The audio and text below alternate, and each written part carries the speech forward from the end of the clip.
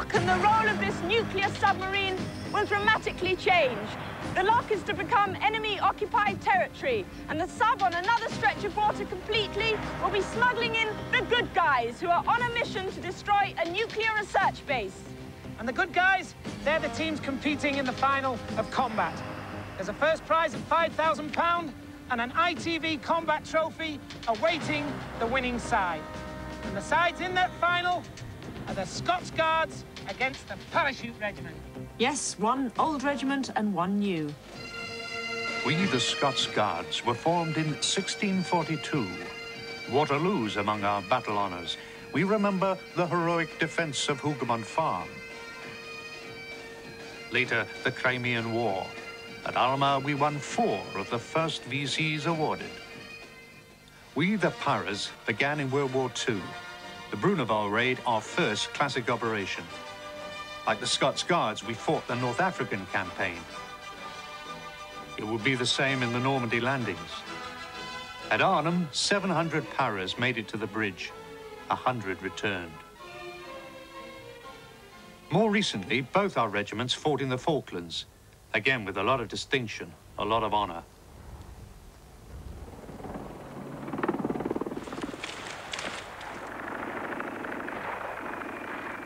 The Prince of Wales is our Colonel-in-Chief, and the Queen is ours. Pomp and ceremony, spit and polish, aye, of course. But that's only a part of it. Just recently, for instance, we've done a tour of Belize. Mighty different from the parade ground. Training in jungle warfare, protecting and helping the locals. And, of course, training for combat, like the Paras. Training. Till a recruit conquers stuff like this, he can't call himself a para. So, ancient and modern, but with equal pride. Both trained to win. The finalists in combat. So, now meet the men who represent us.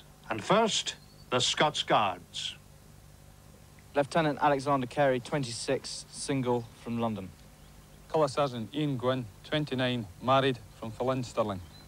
Lance Sergeant Glenn Scott, 27, single, from Portsmouth. Garden Steve McGowan, 21, from Shildon, County Durham, also known as Mongo. I'm Chris Kemp, Lieutenant, age 24, single, and come from Stamford Links. So I'm Bob Parry, 27 years old, I'm married and come from Southampton. Lance Corporal John Bearcroft, I'm single, I'm 21 years old, I'm from Biddleton Station in Northumberland. Private John Kernigan, age 26, single, and live in Scotland. And the Parachute Regiment will begin this final. Now, the Paras have been favourites right from the start. You go into the final as favourites. Favourites sometimes fall. Let's wait and see, huh? You'll be in there trying.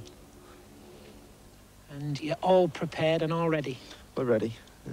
And the Paras can win it, you think? We can win it.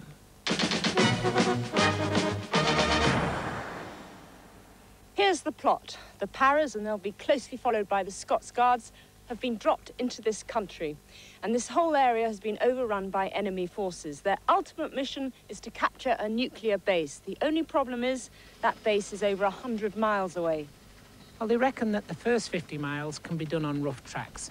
And the local partisans have done them a couple of favours, like a couple of Land Rovers. Competitively, this first trek is expressed in the form of a rally.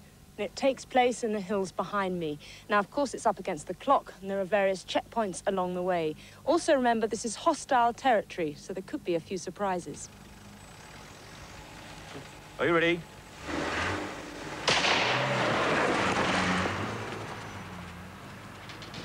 The Paras, then, navigating their way to the lock. The first phase of this long trek. Now, the winners of combat will almost certainly be the team who get to the base the quicker. That's only part of it. They'll need all their skills. They'll get time penalties for every fault or failure. Private John Kernahan drives vehicle number 1, with Lieutenant Chris Kemp navigating. Lance Corporal John Baycroft, the Northumberland lad, he drives car number 2 with Sergeant Bob Parry. The route unmarked. It's all down to grid information and map reading.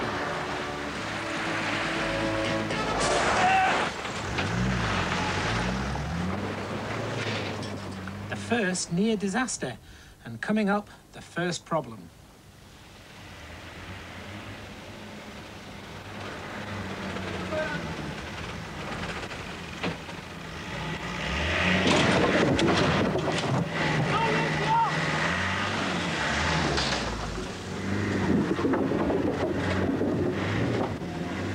Well, no problem at all for the padders. Decided it wasn't a booby trap, merely a natural obstacle, and just went for it. 9 miles already. Finding the checkpoints, going well for time.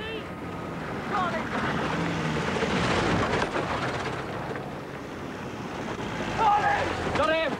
And every checkpoint has a marker showing a letter. The teams have to note it as proof that they've been there.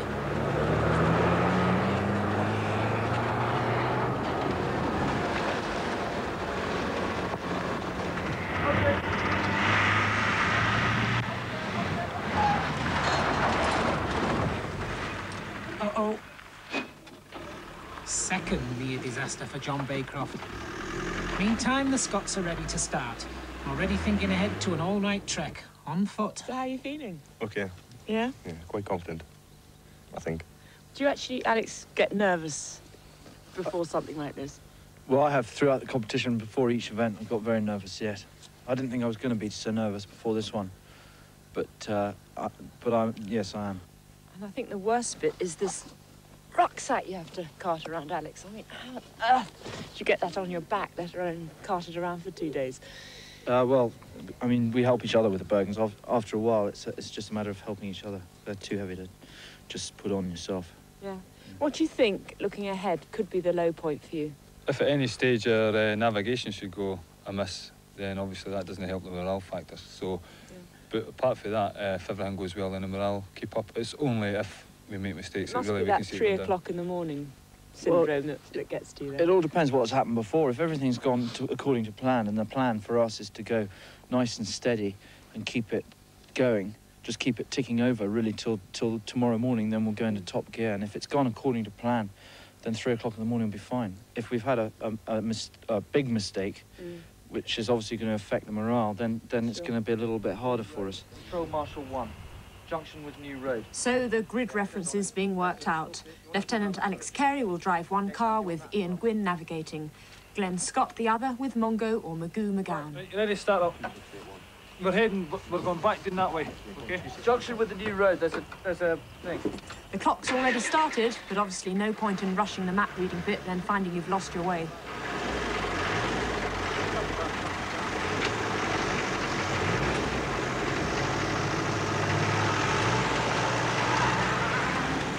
Well, that's exactly what they've done right at the start. Wrong direction, 2 minutes lost.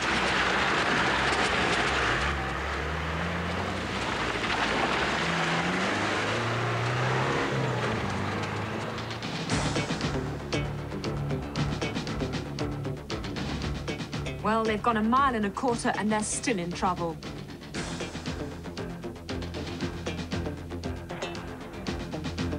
Obviously something wrong, only one thing for it, back to where they came from and start all over again.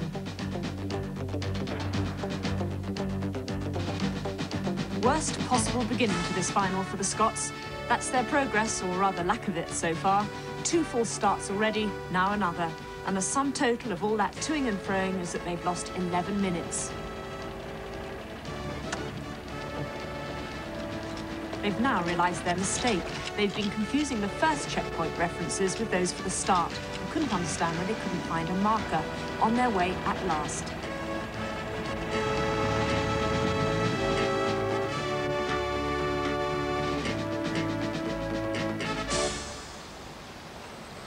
That's 10.5 minutes slower than the Paras to this point, and they're only 18 minutes into the competition.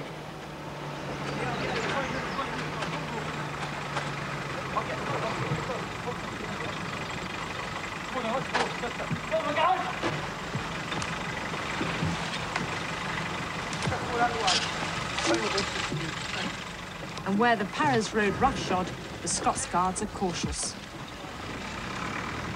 All right, the pin. Right, push that one there. I'll go straight over. No, don't go that pin. Take it out then. Sorry, that's it. Okay. And that's nearly another minute and a half slower.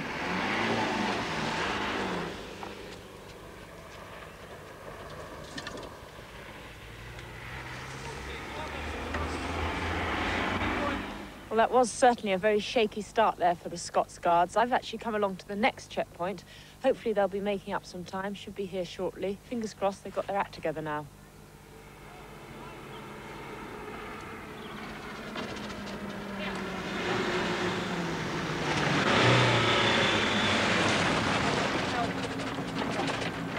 "37 minutes, 11 minutes slower than the Paras.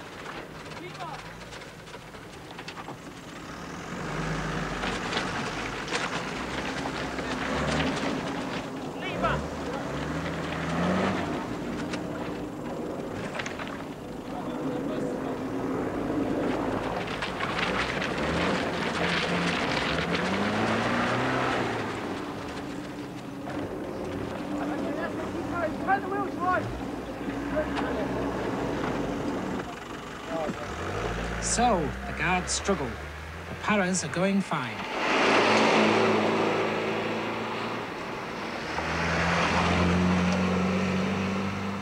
Well, that's the Paras through.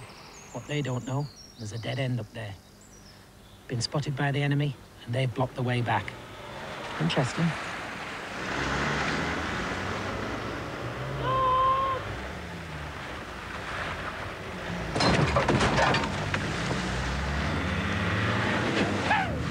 Well, luckily for them, again, there wasn't a booby trap.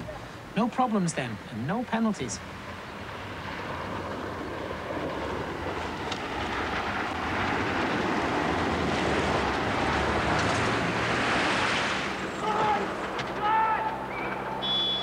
John Baycroft again.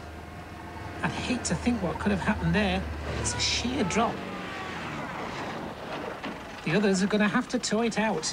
And for the first time, it's the Paras who are in trouble.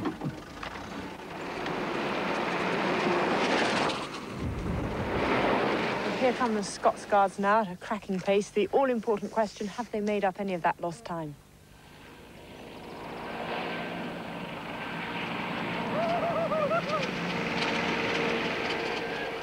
An hour and 20 minutes gone, 10 minutes, not 11, between them now.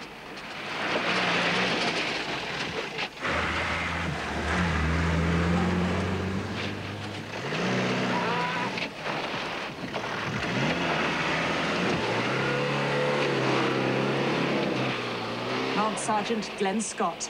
He and the other Scots still making up time. Now over to the Paras.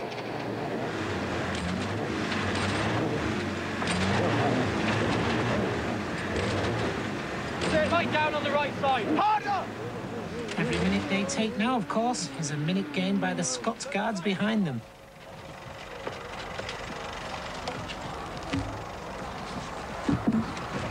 No, Scott, get in the wagon! It's all right, get in the wagon, get your seatbelt up. And again, the Scots Guards typically methodical. No crashing through for them. Every log manhandled. No pins or anything. No.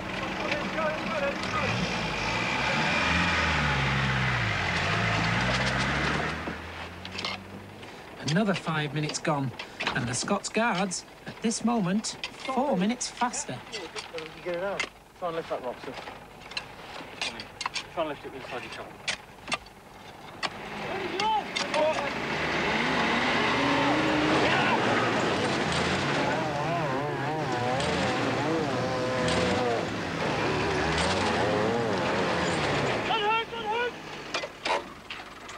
Terrible minutes for the Paras. And the Scots Guards now with a 9-minute advantage. There it is, there it is. An hour and 50 minutes on the road. Romeo!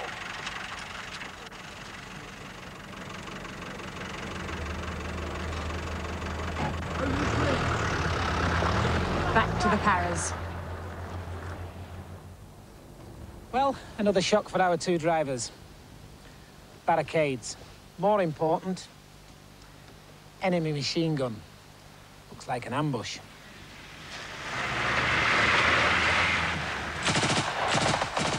No penalties. They'll just have to find another way. Well, the Paras have encountered another problem, a flat tyre. They're going to have to change the wheel, and the only thing they've got to help them is a wheel brace.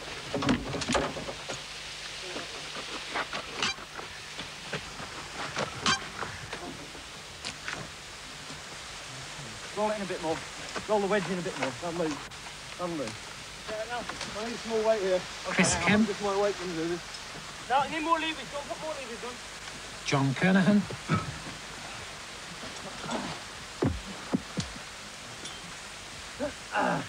Bob Parry and John Baycroft.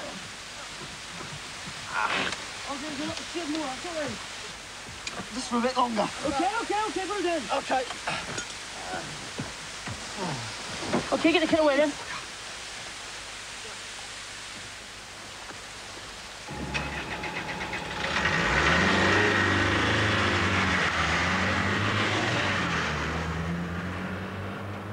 And behind them, the Scots Guards, 15 minutes faster. Alex Carey in the leading vehicle. Behind him, Glenn Scott. Both vehicles going well. Or are they?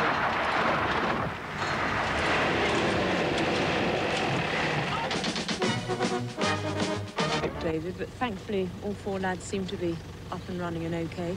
What's going to happen now? Well, they were extremely lucky. Yeah. Gosman McGowan, I think, has bashed his legs. He probably knocked his head. So what I'm going to do is to take him out of the competition now and get him back to see a doctor. They penalise themselves, of course, in the time that they take to pull the vehicle out. Right.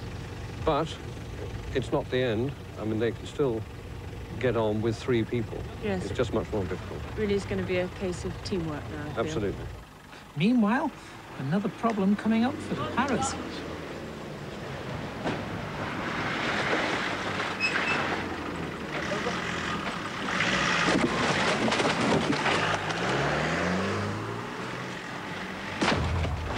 And it's a 10-minute penalty. That delayed booby trap explosion would have taken out the second vehicle. It seems the Paras have come to a dead end. We'll find out more about that in a minute.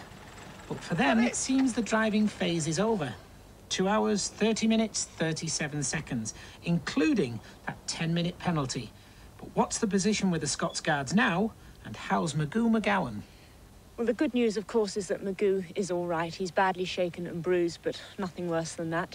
The bad news, well, the team can't tow this vehicle up the hill, so they're down now to 1 vehicle and just 3 men. But they're going to fight on, and all is not yet lost. They're 26 minutes slower than the Paras, penalties excluded. But with what's to come in this final, well, that may be nothing. But this won't help. Their turn for the flat tyre.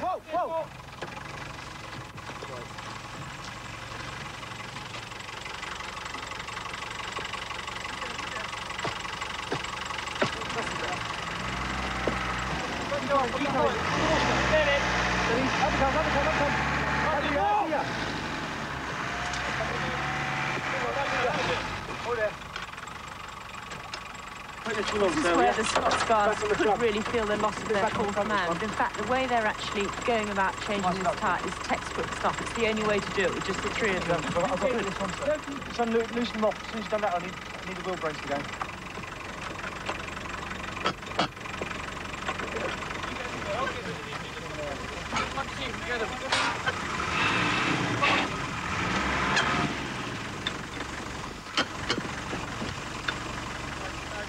7 minutes 30. That's nearly double the time taken by the 4 Paras. We've been met by a friendly agent at the point where the road ran out. Going up to, I believe, to Pole Farm, Yes. Yeah? Yeah, well, what's happened is, as you can see, there's been a landslide, so we're going to change you on. You're going to have to leave your vehicles here and hide up your vehicles at this location, because you can't go back, because the enemy forces are now coming from the north down to the south, and then you're going to go on foot through a series of locations on up through to Pole Farm. These locations, we've recce'd them, and we've, you know, from our friendly partisans around the back end of it, and they feel that's the best route for you to take. Well, there's only one thing for it. They've got to walk, walk, walk to the lock, where partisans should be waiting for them to guide them across the water to the next stage of the trek, which is towards the nuclear research base. And when they make that trek, It's going to be with full kit and weapons, weighing over 100 pounds per man.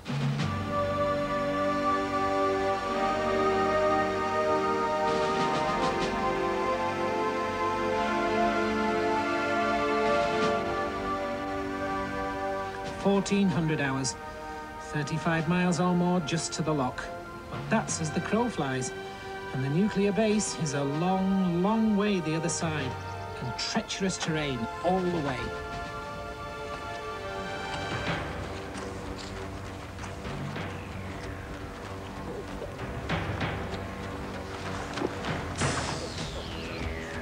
Bob Parry, the sergeant, leading the way, a real force for the Paras throughout this series of combat. Chris Kemp, the lieutenant, John Baycroft, the lance corporal, and John Kernahan, the private.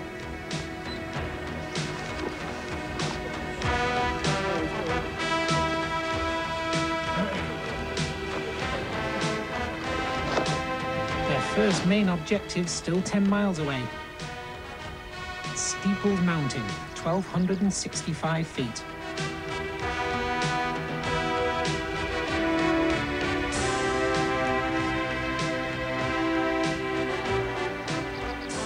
Behind them, the 3 Scots Guards, still on phase 1.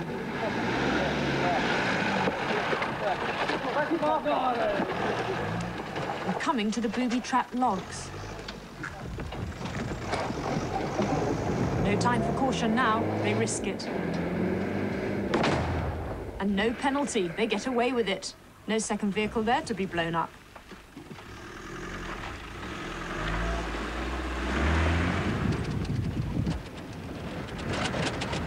Alex Carey at the wheel. It was Scott's Land Rover that crashed and injured Magoo. The end of the road, 2:59.52, an hour and 30 of penalties, total 4:29.52. That huge penalty imposed for losing 1 vehicle and 1 man. Right, I'll tell you the fast vehicle adventure. So that's the end of the driving phase. They're about to start their long trek. It's 35 miles through the night. Despite the problems, though, that the Scots Guards have so far encountered, they're actually not doing too badly at all. 2 hours behind the Paras, but that could still easily be turned round with the best part of a day and a half to come.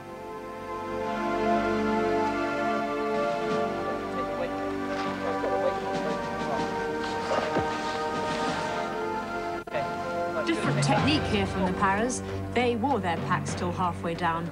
The Scots using ropes to lower everything. Possibly safer, certainly much slower. I know, but I don't know what to try. It's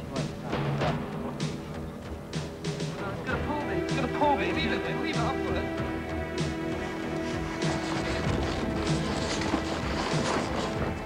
Right, I'll go that.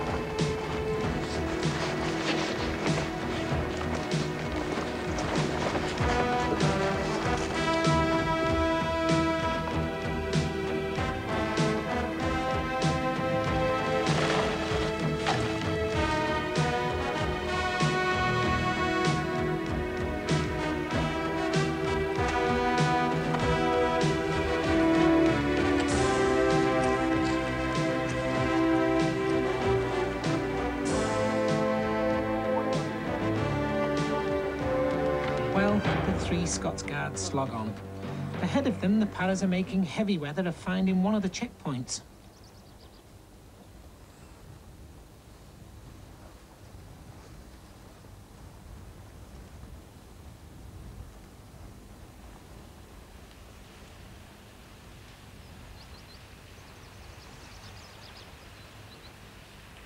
What they're looking for is the waterfall checkpoint on the way up to Steeples Mountain.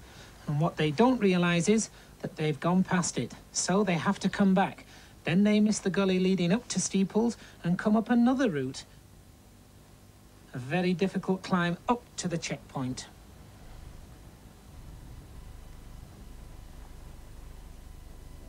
That's around 10 miles they've done. They might have a few brief rests, but there'll be no sleep for them lads tonight.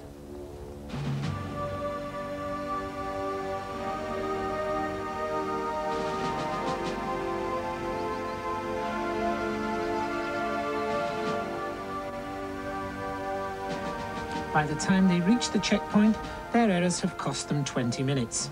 It's time for a quick cuppa and to plan the next move. What we could do, you know, is follow the stream all the way down, you know? That's what I'm thinking of doing. But the checkpoint looks like it's the other side of the river, so we're going to think about how we're going to cross that. Tired? Well, obviously. But morale is still high, fortified by strong tea and close teamwork. You're right, John.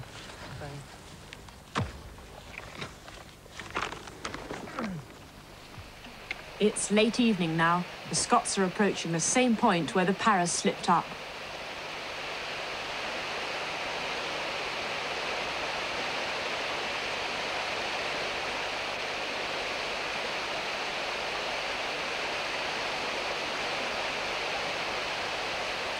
They've been going well. Their march up to the last point was 10 minutes faster than the Paras. But now they too make mistakes. They're bearing.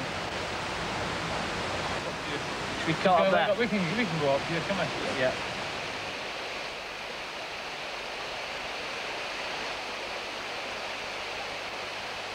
Rather like the Paras, they have to double back before slogging on up to Steeples. But it's not crucial.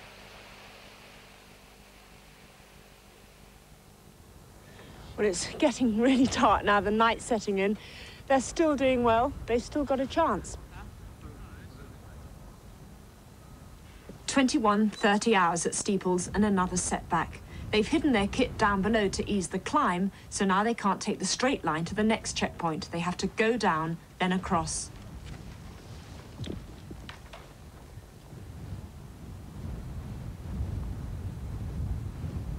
Well, I must say I don't envy either of the teams now. Ahead of them, they've got a long night. It's getting cold, the winds come up. Will they make it?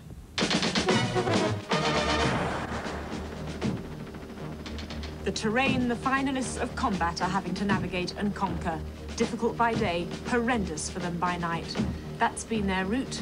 A brief lay-up in the small hours, and now in daylight down to the beach where a boat is waiting to ferry them 5 miles down and across the loch for the next and final stage of their trek to destroy their nuclear research base. Well, the Paras look to have had a long, hard struggle, but it's a tribute to their strength, training and fitness that they've managed to get through it. Also, the Scots Guards are down there somewhere behind them, and they've got it all to go through. The Paras, well, they're tired out. Their feet are blistered, but they're still going fast. They're nearly at the loch. Well, this is probably the beach they're going to choose for their rendezvous. You know the scenario. They have to make radio contact, which they'll choose to do, I should imagine, in the trees over there. They make radio contact with a friendly partisan. He's the man who's going to provide the boat to get them across the loch. And they've now been marching for nearly 16 hours. Oscar 42 Alpha, this is Oscar 11. Eagle's Claw. I say again, Eagle's Claw. Over. So perfect, you know?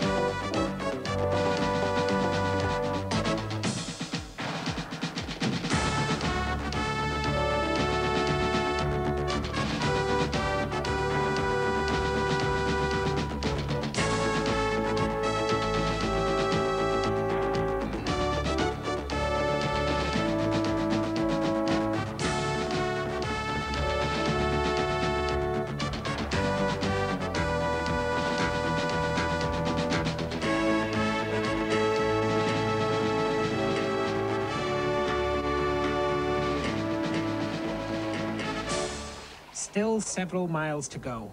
One more mountain to cross. And this is the area where the enemy are reported to be about in large numbers. So the Paras are going to need all their military skills. Now, their first task here was to rendezvous with an agent. who should be leading them to the equipment they'll be needing when they reach the lake. Well, as you can see, I'm here by the water, and the paras have still got to cross this water. They're somewhere in the hills, still trekking to get here. And the latest intelligence that we have is that there's only 2 of the paras turned up to meet the agent. Now, unless all 4 turn up, it's an hour's penalty. Well, it's cost them 30 minutes anyway. They've been on the march over 18 hours now. Chris Kemp had decided to leave 2 men down below with the kit, while he and the other lad found the agent. The agent insisted on seeing all 4, so they had to go all the way down and up again. Now the agent will talk. Last night there's a parachute drop, and there's 2 drops. One at grid reference A, one at B. The equipment in the drops actually help you in there. The paras are gradually getting nearer their target. The Scots Guards are back at the beach, reflecting on the night's march. It was, the mist came down round about 10 o'clock up in the hills, so it made navigation that much more difficult. Yeah. And one of the points was an actual trig point, which is not that big when you can't see 2 feet in front of you. Yeah. And it was pretty windy. So the night was a little bit uncomfortable, but in the end, we still made the checkpoints, and we think we did a reasonable time. Hello, Oscar 42 Alpha, Oscar 12. Eagles Claw, over. 1,300 hours on the second day.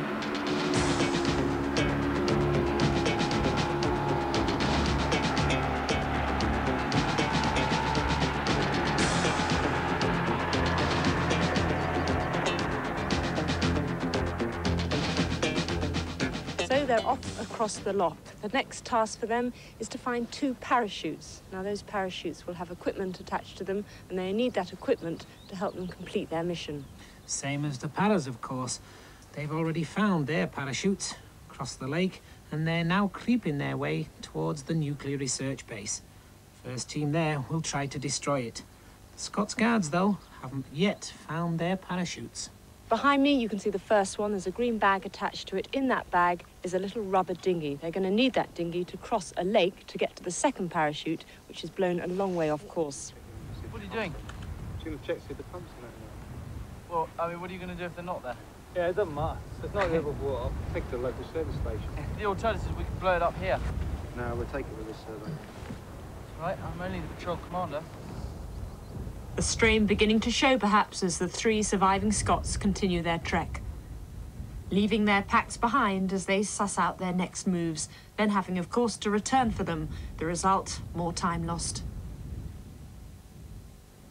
It's now very hot indeed, and although this lake may look refreshing and inviting and picturesque, I can tell you it's absolutely freezing. And this is the next obstacle for the Scots Guards.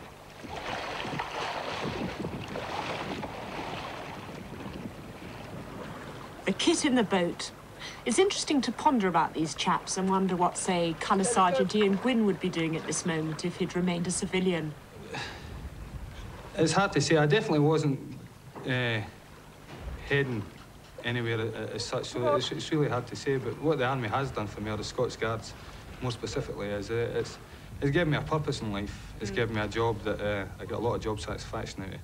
And I've really met a lot of people that I could say I would trust my life to them. That's good. You go.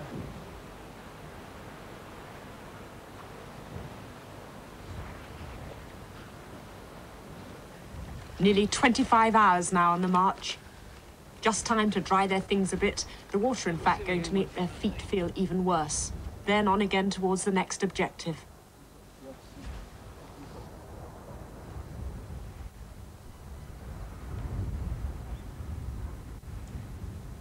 Well, they were catching up on the paras, but time now beginning to run out on them as they reach that next objective, the second parachute.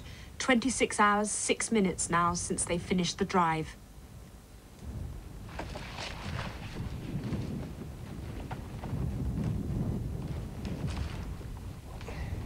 Alex Carey looking at his watch as Glenn Scott takes charge of the new equipment, an 84 anti-tank weapon. Unfortunately for them, though, the paras look like beating them to the chance of using it.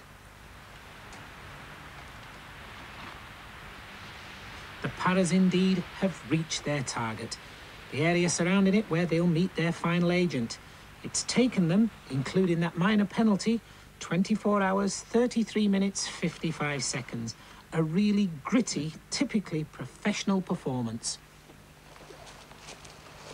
And the Scots Guards can't possibly match that. The time of these 3 survivors in the final of combat, a truly courageous effort after that massive penalty incurred by their crash, 31 hours, 20 minutes, 9.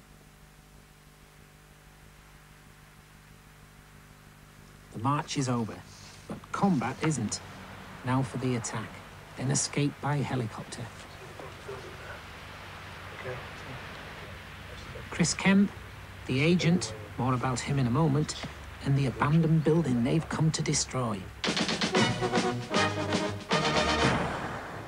Paras are now nearing their target. It's the nuclear research station. And at this moment, they're meeting with the professor, who not only has inside information for them, he has a specialized piece of equipment. It's a grappling launcher, and that will help them complete their mission.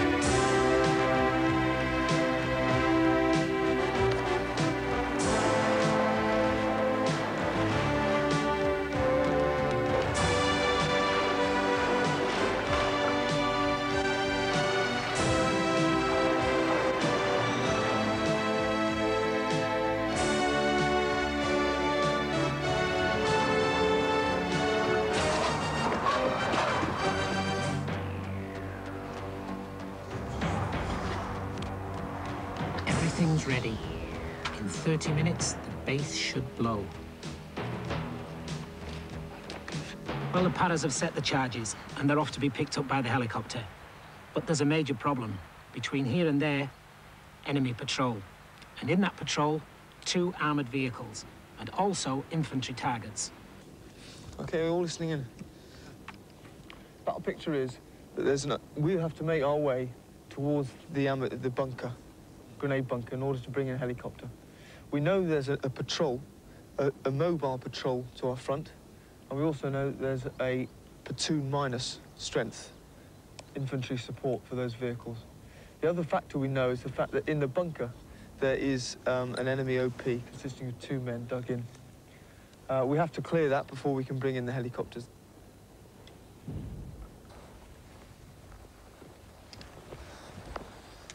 First, then, the vehicles. Stand by.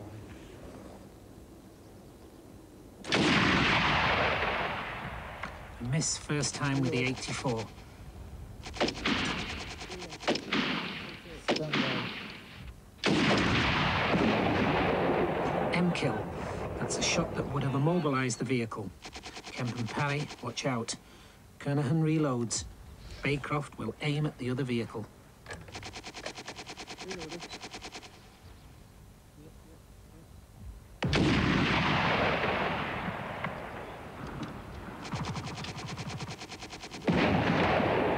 Another immobilization.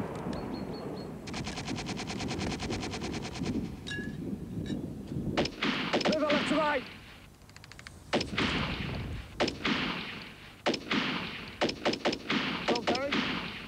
Better move. We'll move first. You 2 cover, okay? Gradually working their way up towards the enemy bunker. Baycroft with the machine gun, the light support weapon.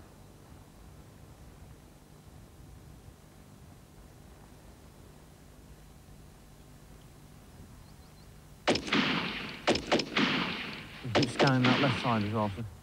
Parry, who was a sniper in the Falklands.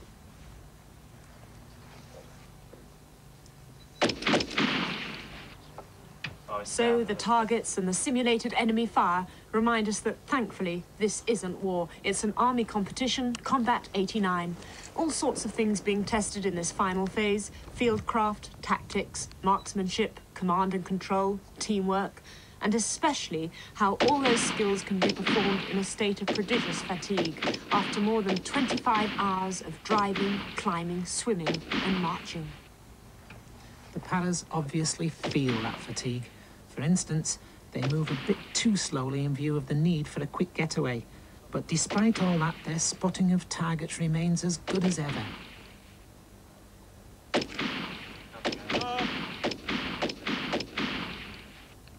And this is still part of the competition, of course. Okay, move now.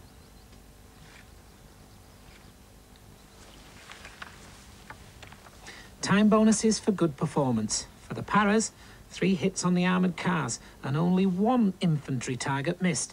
That means 5 minutes 12 off their drive and march time. And the Scots Guards, without Magoo, without his light support weapon, with a strong crosswind blowing up, but most of all through sheer fatigue, they too, understandably, reveal shortcomings in this final phase. Tell me when. Yep, you're all right. Stand by. Keep it there. Up, up.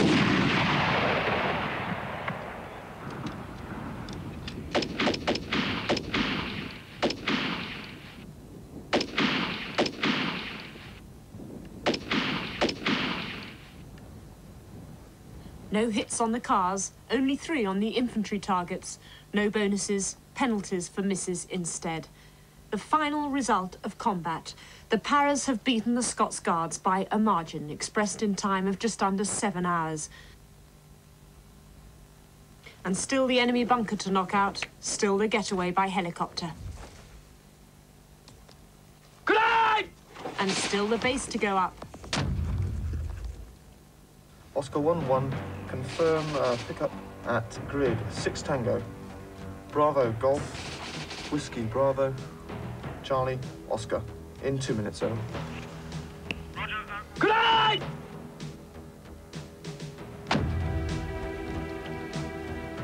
Oscar 1-1, moving now, confirm colour of smoke on the ground. Out.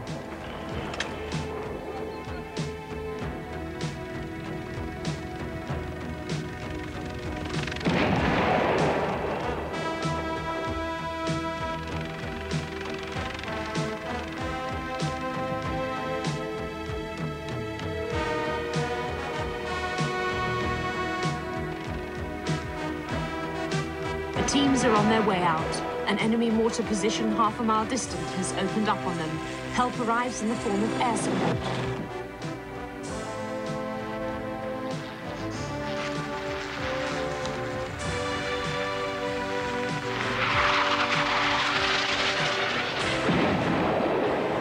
The mortar position is destroyed. The escape is almost complete.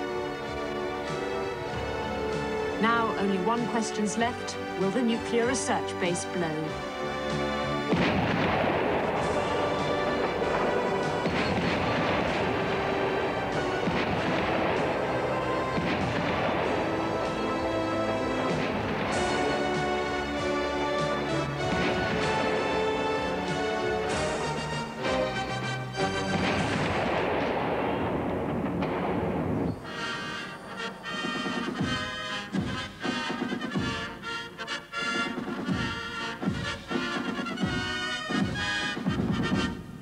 The mission's accomplished, the paras safely away, the winners of Combat 89.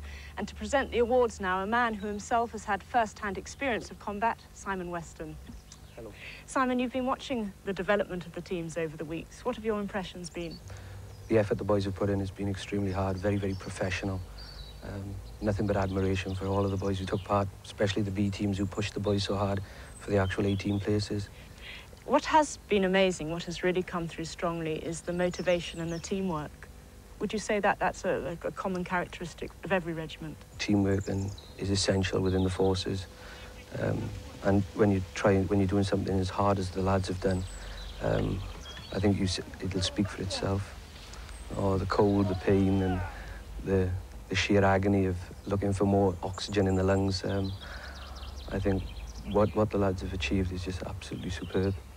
You've recently won an award yourself as Motivator of the Year, which is talking again about those same qualities of teamwork and motivation. What are you trying to achieve? Basically, we just want young people from the inner cities to realise their full potential by realising the needs of their own community, the people within their own community, because we believe that at the end of the day, it's them who will change the problems and not fancy buildings and such. Right. Well, talking of realising full potential, we've certainly seen that with the two teams who are going to now be presented with their awards. Emlyn. Well, thanks, Annika.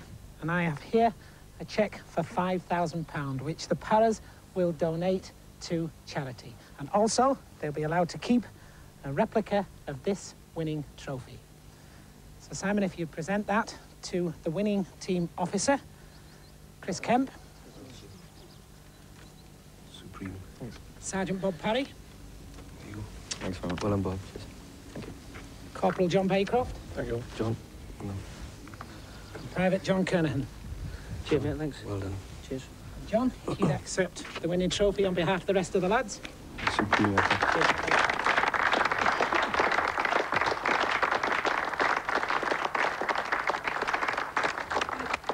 And the runners-up, the Scots Guards, receiving their trophies, Guardsman Stephen McGowan. Well done, Steve. Lance Sergeant Glenn Scott. Cheers, Simon. Colour Sergeant Ian Gwynn. Cheers, Simon. And Lieutenant Alexander Carey. Thanks very much. Magoo, it's good to see you back with the team. Feeling okay now? Yeah, not too bad. No bits missing? No, it's all there. Sure about that? Yeah. You must have felt pretty sick, though, sitting back at base, knowing that you'd left your team members to slog it round alone. Yeah, it was... at the time, I thought, carry on and do it. But when I got up in the morning, I knew I wasn't going to be able to make it round. Yeah. What was going through your head, though? Pain. Pain, apart from pain. And which is the best regiment in the world? Scots Guards.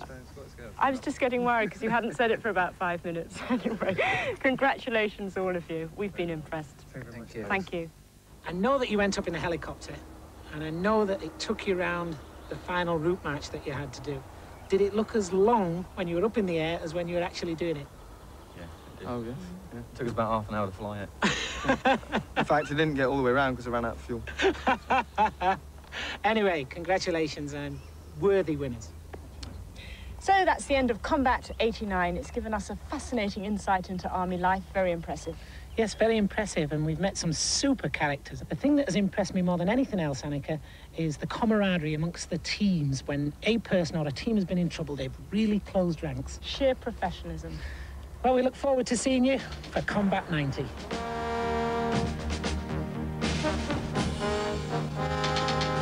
So it's goodbye to the Royal Regiment of Wales.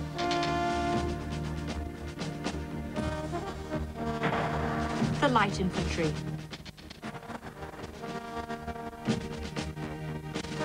The Queen's Regiment.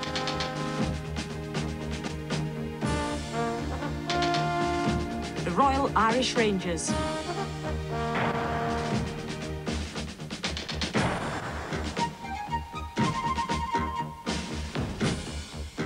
The Gurkhas. The King's Own Scottish Borderers.